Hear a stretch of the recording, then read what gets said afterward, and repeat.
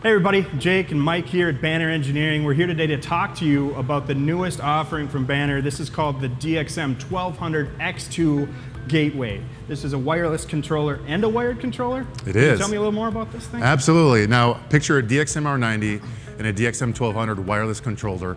We mash those together, and here we have the DXM1200-X2. Sweet. So does that mean that I can do multiple topologies? Absolutely. Let's talk about Wired and wireless? that. Wired and wireless, but let's talk about the features first. Awesome. All right, as mentioned before, this really is a DXM-R90 and a DXM1200 wireless controller all rolled up into one. You've got your 5 Modbus ports like the DXM-R90, so ports 1, 2, 3, 4, and then 0 down here. You also have your decode Ethernet cable right here for connecting to Ethernet networks. If you need to jump that network, you can use a cellular radio, and here's your antenna for that here on the left.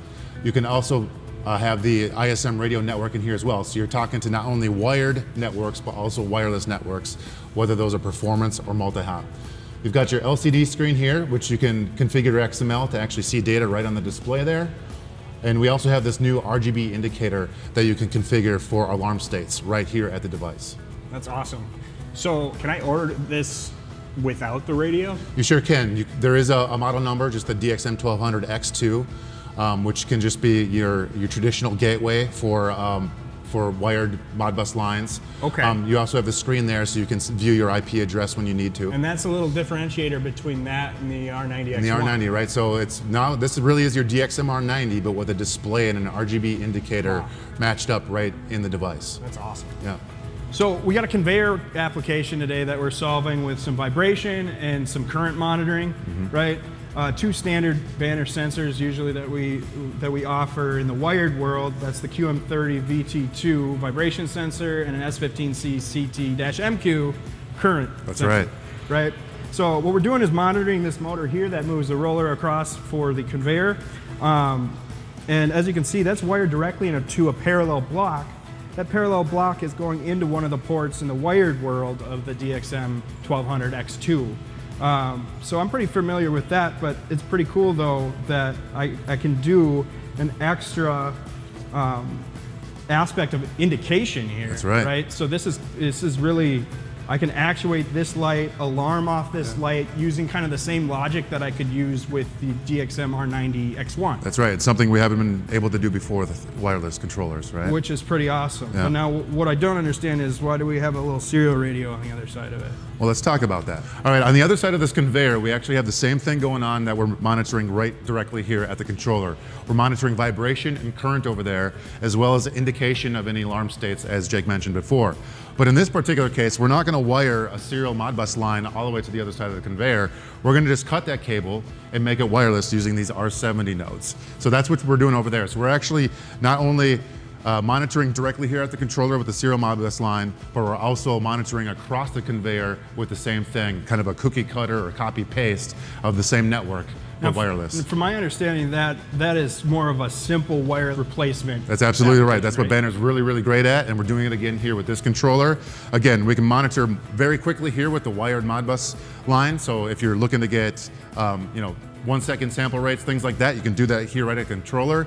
And then we're monitoring more condition monitoring on the other side with the R70 wireless monitoring node and that same network of sensors on the other side of the conveyor coming back to the controller. Correct me if I'm wrong, that requires power on the other side of that R70 link. That is correct. So in this particular case, where you do have available power, you want to use that R70 node.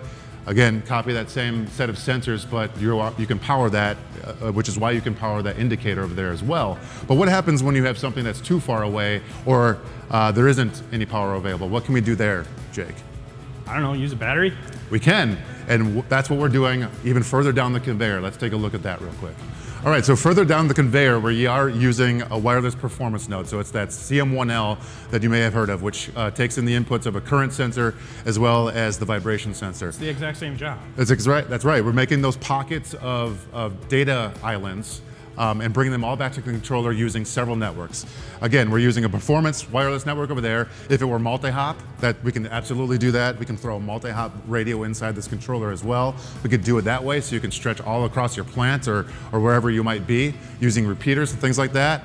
We're doing that line replacement, wire replacement with the R70 nodes here, and then we're doing the wired version of it right here at the controller. Now, but again, we have that performance network using batteries for those places that doesn't have power readily available, or the location of the asset may be away from power like that. Which is maybe why we're not indicating over there with one of those WOS lights. Exactly. So where are we going to indicate that? We can actually indicate that alarm directly back here at the controller using the RGB indicator that comes inherent with that device. So again, we can understand what's going on within our operations with indicators and alarm states at any point in this, as well as back here at home, right at the DXM1200-X2. And you solve a lot of problems in different ways, right? It's all right. subjective to the application, Yeah. right? But the power of this device is really, you're not limited to any topology. I like to call it the no sacrifice device, right? We can do anything with this one controller.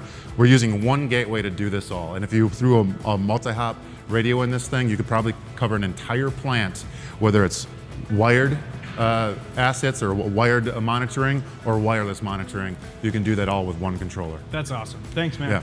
We really appreciate your time today. The X2 is an exciting product. I hope you guys check it out.